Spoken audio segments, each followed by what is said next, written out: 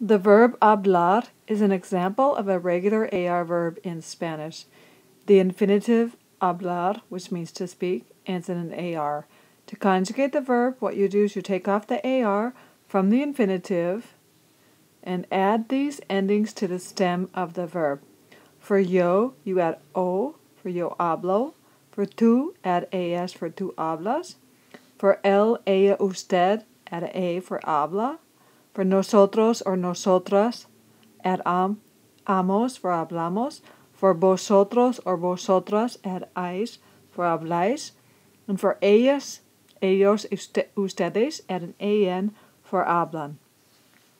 So to conjugate the verb hablar, which is a regular AR verb in Spanish, take off the AR from the infinitive and add the endings o, as, a, amos, ais, an. The verb hablar, which means to speak in Spanish, is an example of a regular AR verb. The infinitive ends in AR. To conjugate the verb, what you do is you take off the ending AR from the infinitive and you add the following endings to the stem of the verb. For yo, you add o for yo hablo. For tú, add as for tú hablas. For él, ella, usted, add an a for habla.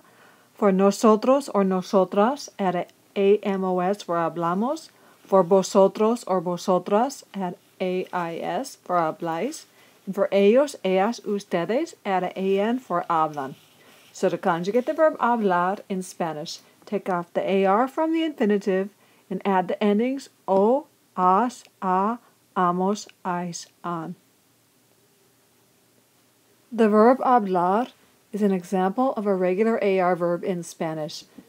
Hablar means to speak, and the infinitive ends in an AR.